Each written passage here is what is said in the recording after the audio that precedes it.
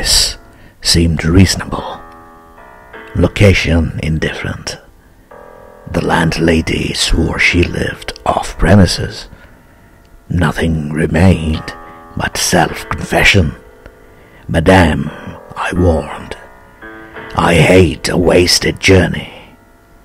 I am African." Silence.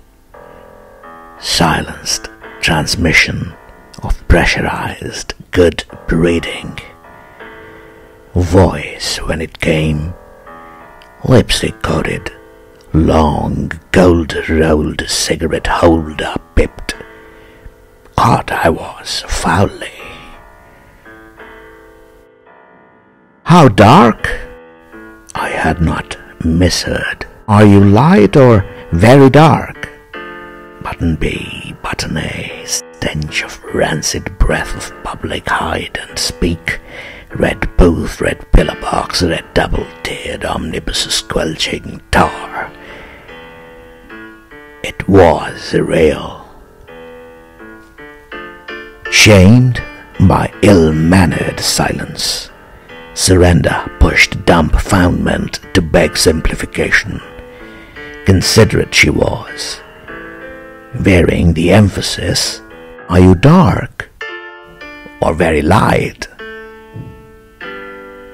Revelation came.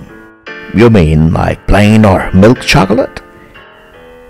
Her accent was clinical, crushing in its light impersonality. Rapidly, wavelength adjusted, I chose West African sepia, and as afterthought, down in my passport. Silence for spectroscopic flight of fancy, till truthfulness clanged her accent hard on the mouthpiece. "What's that?"